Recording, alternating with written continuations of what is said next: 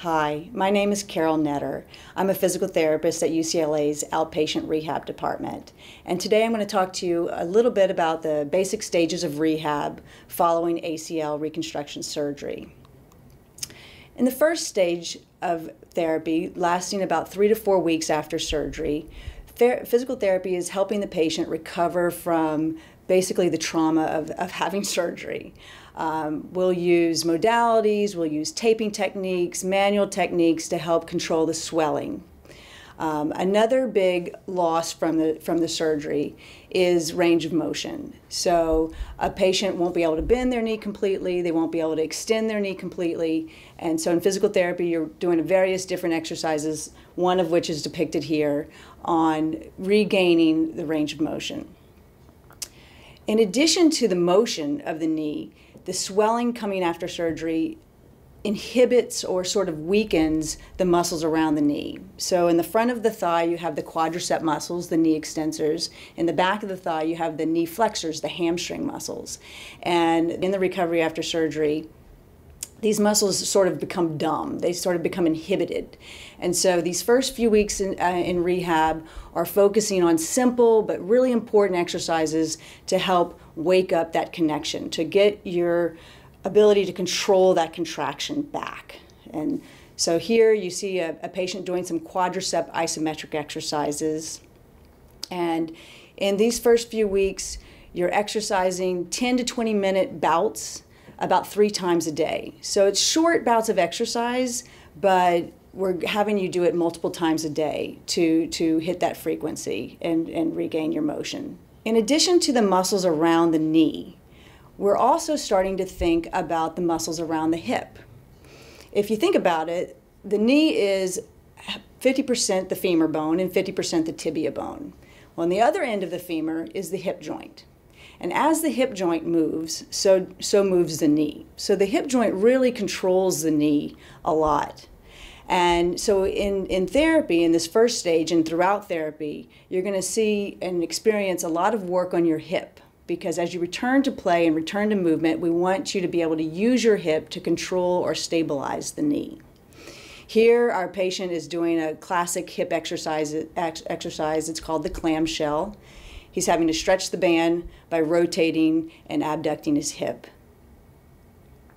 So the last aspect to cover about stage 1 is that in these first few weeks, the patients are typically using crutches to support their walking, and they're in a hinged knee brace.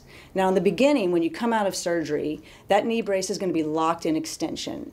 So as we said, the muscles around the knee have been weakened. They're inhibited neurologically, and they're not going to contract or support your knee very well. So it's going to be really important to wear the knee brace whenever you're up and weight bearing, because the brace is going to serve to replace what your muscles have lost for the interim. Stage 2 comprises weeks 4 to approximately 16 after surgery. And here things are getting a little bit more interesting. The patient's movement is normalizing, their walking is normalizing, they're starting or maybe already have weaned off of their brace, they're certainly off the crutches. Day-to-day movement is getting easier. So this stage of rehab is really focused on strengthening. In stage 1, you had to learn how to just contract the muscle again and wake it up or activate it. Now the patient is in weight bearing and he or she is learning to move and control his or her own weight. Classic exercises, squats, lunges, moving laterally side to side, moving on a diagonal. So in all these positions and all these motions, you'll see or notice that there's no machines involved. You're not getting on a machine and lifting weight. We are eventually going to add resistance to these motions with hand weights. But the real key or aspect of this type of strengthening is not only to build the muscle, but also learn how to move your body in a way that you use your hip and your knee muscles. You're using your hip to stabilize that knee. So remember, the femur comprises half of the knee and half of the hip. So we have to be able to use the hip muscles, the gluteus maximus, gluteus medius, to control what that femur does as the patient learns to cut and land and plant again. In this phase of rehab, things get a little bit tough on the patient and the family. Physical therapy is going to require that a patient spend 45 to 60 minutes at home 5 to 6 days a week doing exercises. So most of this time is spent doing the strengthening exercises that you learn in physical therapy. But in addition to that, you're getting on a bike, doing stationary bike, or maybe some incline walking on a treadmill or speed walking outside, starting to get a little bit of cardio back. And this time commitment can really get sticky for the patient and the family. And it's really important to talk as a family unit ahead of time to plan how we're going to get this done. You know, sometimes patients are lucky enough to use their physical education period at school to do their exercises. And parents can help with scheduling and time management, but it's really going to be up to the patient to get it done. Your parents can't rehab for you. You have to do it yourself. So this is something to really keep in mind and be anticipating that this is going to be a challenge to comply with this type of strict regimen for this period of time. Everyone struggles with it, and your physical therapist usually should be able to give you some strategies to help you. But I think mentally being prepared for it is one of the best things that you can do. So stage 3 of rehab starts around week 16. And at this point, the main focus is movement. If you've done your due diligence in stage 2 and kept to your 45, 60 minutes a day, you're strong enough now to start doing the fun stuff, start moving and preparing to return to sport.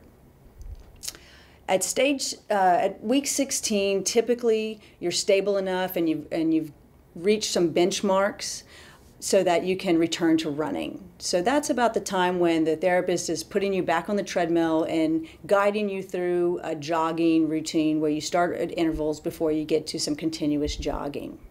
Stage 3 starts around week 16.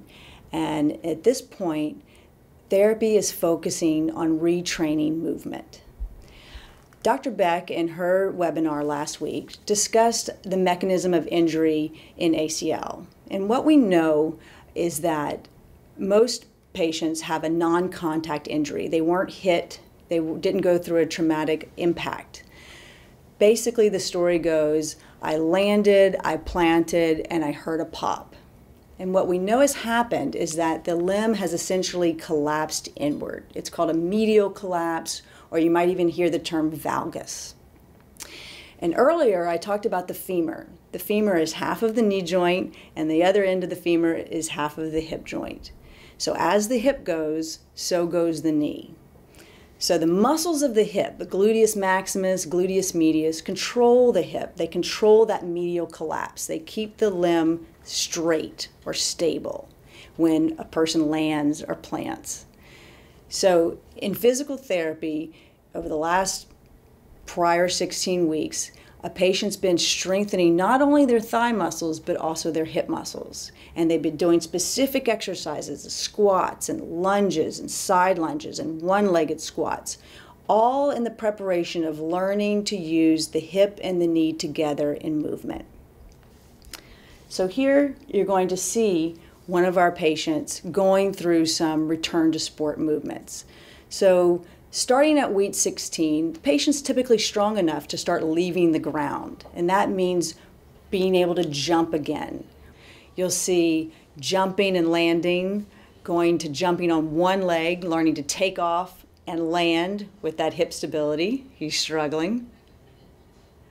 And basically, in this stage, physical therapy is doing a watered-down version of your sport. You have movements like deceleration that you see here. He's running forward, slowing down, stopping, and reversing. Therapy is going to take you through these movements, training you again to slow down, to make that stop, to make that landing with both your hip and your knee so that you keep that stability.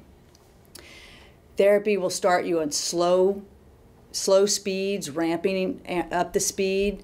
At first, it's just a simple 90-degree cut like this fellow's doing here, back and forth, repetition after repetition. Doing it in the clinic, you're working at home, you might even go into practice and doing it alongside your team. Eventually, over the weeks, the complexity of the task will be increased, the speed of the task will be increased, and getting closer and closer to what it's really like on the field or on the court. By month 6, we are starting to test you on some return to sport measures. You'll be graded on movements like single leg hopping or cutting. And these tests give us an idea of how close you are or how ready you are perhaps to go back to sport. We don't expect a patient to pass these tests at month 6, but it's just a preparation, letting them know where they're weak, where they're strong, what they need to work on.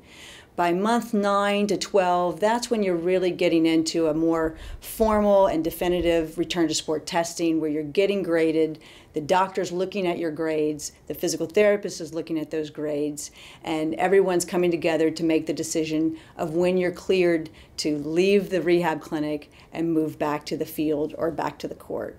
So at this point, you're able to move out of the clinic and back to the court or back to the field. So now I'd like to bring in my colleagues and talk about this transition because this is a really important aspect of recovering from the ACL reconstruction surgery.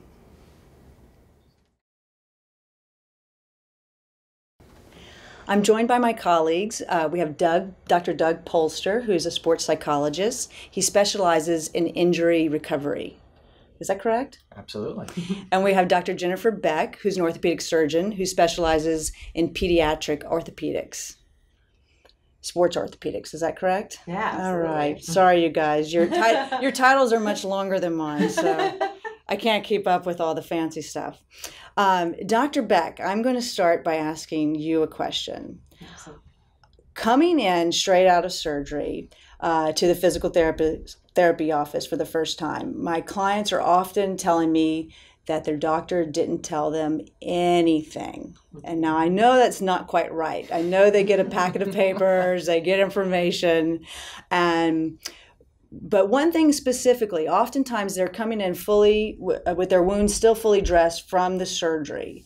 Now I know what I do with that dressing, but I would love to hear what your expectations are for that wound dressing. It's really tough. I think we in medicine take for granted that I do this every single day. So the words and the instructions come very naturally, but it's hard for someone who's never heard the concept of an ACE wrap before, and then they're thinking about crutches and all of these things.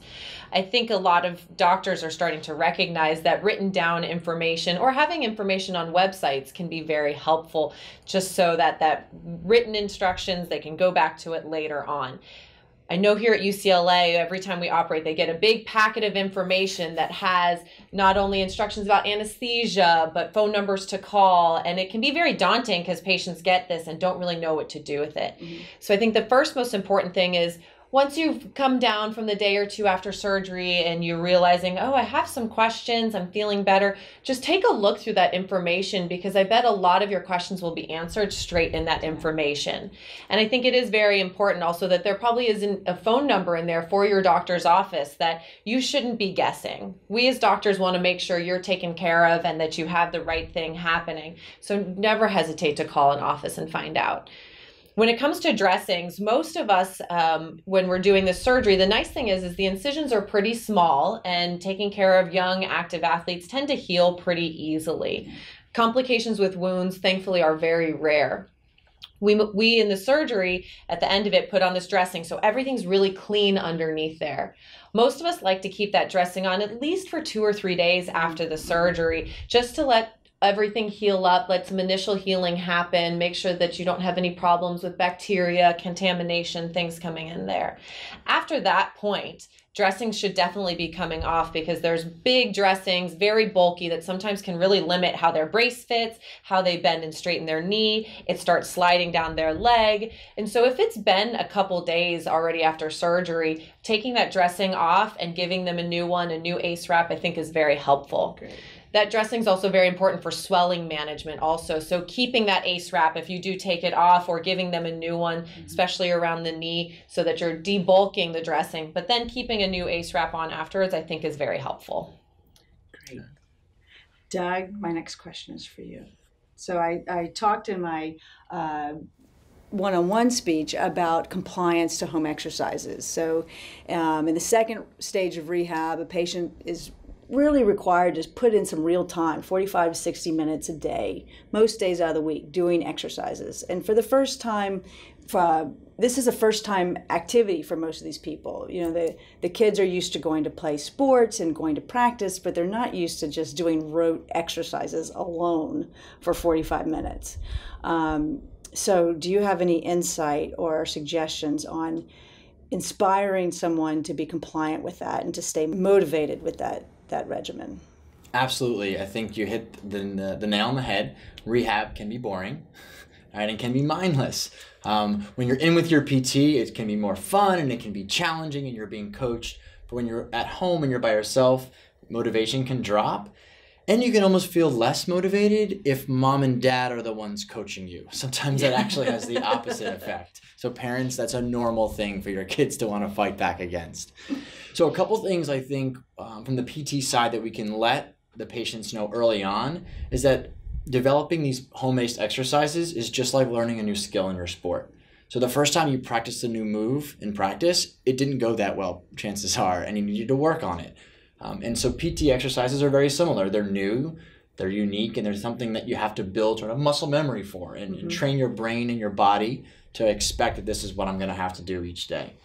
In part 3 of our webinar series, we're going to go through a few more pieces of information and tidbits on motivation and how to go through some of these rehab strategies. But just briefly, I like to have my patients include those rehabilitation strategies in their everyday life, so it doesn't feel like they're taking time out for the strategies. So whether it's while they're watching TV, while they're playing video games, while they're sitting on the side at PE, or while they're at practice, not being able to practice, taking advantage of that time to do their exercises so it doesn't feel like they're pulling out an extra 45 minutes to an hour of their day. And so helping it fit in with the flow of their normal day is one of the best ways to continue to feel motivated and to be adherent to the strategies that are given by their PT. Great advice. My last subject or last topic is where I left off in my talk, and that's the transition from rehab to sport, from the clinic back to the field, back to the court. And so one thing that often comes up, or I hear my patients say, is my knee doesn't feel like the other side. When is my knee is that okay? First of all, is that normal? I'm cutting on it, I can cut, and it doesn't hurt, it just doesn't feel the same. When is that going to change? When is that going to get back to normal? Is it going to get back to normal? Is the fact that it feels different normal?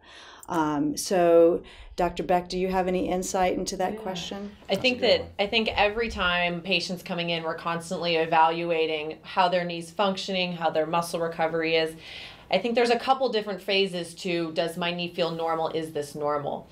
I think in the beginning, you're in those first few months, a lot of people have some front of the knee pain, which is very common as that quad muscle's weak, and they can get some popping and clicking in their knee as part of that. Some people may have had popping and clicking beforehand because of a meniscus tear or cartilage injury, and so differentiating which one of those is the cause of it is, I think, a very reassuring thing for patients. Is a lot of that awkward feeling, not feeling normal, it actually comes from their patellofemoral joint. As they continue their rehab, their muscles get stronger, their muscle memory, everything gets better, that absolutely goes away. And a lot of it, I think, is also understanding and getting a confidence in your knee. One of the big things that we do at UCLA Health as part of our recovery process is we actually take our patients through a return to sport test, where we take them through and do a muscle strength testing, we do a static balance testing, we do actual hop testing, and we compare one side to the other. And I think it's very easy for me as a surgeon to say, your testing looks great, your knee looks great, but having those actual hard facts where I can show them side by side of, look, these two muscles are functioning very similarly, or here's why it feels a little different, because this muscle group isn't working that right. let's talk to your physical therapist and see what we can do. And having that objective data, I think, is very helpful in a day and age where data and figures and numbers is very important. Often we'll send them back to their physical therapist and retest them even a little bit later. And when they see that things have gotten better, they have that data to know, okay, I can be a little bit more confident in this. And that's, I think, a big part of, okay, we're just working on this, and it not feeling normal can take a long time. Let me add a little bit to your topic of anterior knee pain, that front of the knee pain. It's a common thing that we see, especially when you have a certain type of graft that involves the patellar tendon. A big aggravation, I would say, for someone like me is for a athlete to come in and say, oh, well, squats hurt, so my physical therapist, my other therapist told me not to do them. We talked in my speech about moving in a way that uses the hip and the knee, training the body to move, the muscles to fire in a way that the hip stabilizes the knee. The hip does its job, the knee does its job. When you are quad dominant or knee dominant and you're not very good at using your hip, you run into things like front of the knee pain. So although it's a common occurrence, it normally can be mitigated by correcting someone's mechanics. So please don't ever let a patient slide with, oh, I just won't do that exercise because it hurts, because it just means they're not doing it correctly. And if they learn the right mechanics, they learn how to fire the muscles correctly, they're not going to have that load on the front of the knee, and that pain will go away. Absolutely. So Carole, I think that's a really good point when it comes to how we perceive pain and how we perceive an injury. And so one of the things that I tell all of my patients is that pain doesn't always equal re-injury. Exactly. And in this case, pain isn't injury, pain is malfunction of movement. Yeah. And so we need to train our body to move a little differently to remove pain. And it's not that our body is injured and that's why we're in pain.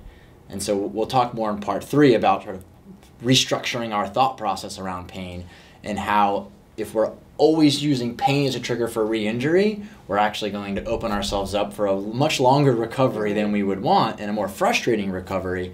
Whereas if we view pain as a signal of maybe I need to modify rather than I'm re-injured, that can be much more helpful in the recovery process. And a good physical therapist will be able to guide you through that process, knowing what pain is normal, and what pain is not, and be able to make the right corrections. And if we can't figure it out, then we call the orthopedic surgeon.